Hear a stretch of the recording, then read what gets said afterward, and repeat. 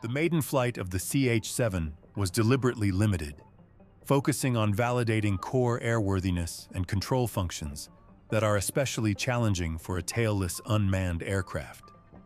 The test confirmed autonomous taxiing, automated takeoff and landing, basic attitude control, and trajectory tracking, critical prerequisites for safe operations on a flying wing design where directional stability is harder to manage.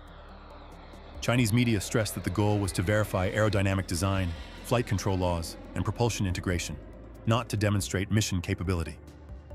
Future tests will gradually expand to higher speeds and altitudes, longer endurance, more complex autonomous behavior, and the phased integration of sensors, data links, and internal payloads. Also known as the Kai-Hong 7 or Rainbow 7, the CH-7 first appeared publicly as a full-scale mock-up at the Zhuhai Air Show in 2018, signaling China's ambitions in stealth UCAV development. Initially promoted as a large flying wing drone comparable to the US X-47B, the program projected an aggressive timeline.